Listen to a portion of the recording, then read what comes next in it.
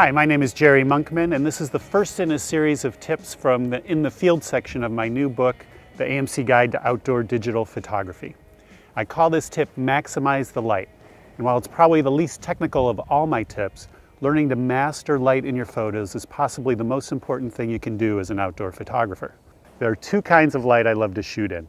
And the first is called the golden hour light. And this is the time of day around sunrise and sunset when the sun is low on the horizon. And this light is much warmer in color than midday light, so it's got a more pleasing look to it, a more dramatic look. It's more yellow and red as opposed to blue. It's also a lower contrast light, so you're able to keep detail in your highlights and your shadows more easily than you are at midday light. And the low angle of the sun casts these great shadows across the landscape that really help bring out the texture and detail in your subject matter.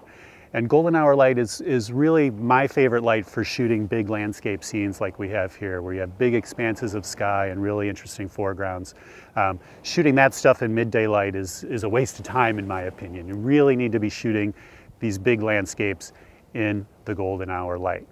Now you can see here, we're only, what are we, an hour and a half after sunrise, and the quality of the light is already getting to be more like midday light than golden hour light. So if you want to shoot in that beautiful early morning light, you need to be up and shooting during the first half hour to 45 minutes of the day, or the same thing at the end of the day around sunset. If you just do that, you'll definitely improve your photographs. So the second kind of light I love to photograph in is the light you get on a cloudy day, so overcast day, drizzly, foggy days. They're great for shooting in forest scenes.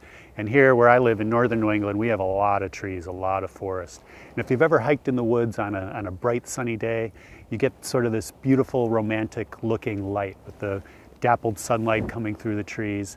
And it makes us feel good, but it looks terrible in a photo because it's just these blown out highlights and dark blotchy shadows. Now if you shoot those same forest scenes on an overcast day, you've got a nice even diffuse light that lets you see all the detail in the forest without competing shadows and highlights. Now this kind of light is also great for shooting waterfalls and streams and rivers, and also detail shots like flowers and mushrooms and the textures in rocks and all that kind of stuff. So I love shooting in overcast light. And the one thing that's great about overcast light as opposed to that golden hour light is as long as the clouds are covering up the sun, you can shoot all day long and not worry about your light changing. So it's a more relaxed pace and a great way to sort of experiment and explore with your photography. Okay, so that's this week's tip, maximize the light.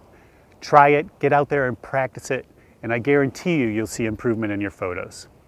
For more tips and to learn about my book, The AMC Guide to Outdoor Digital Photography, visit monkmanphoto.com.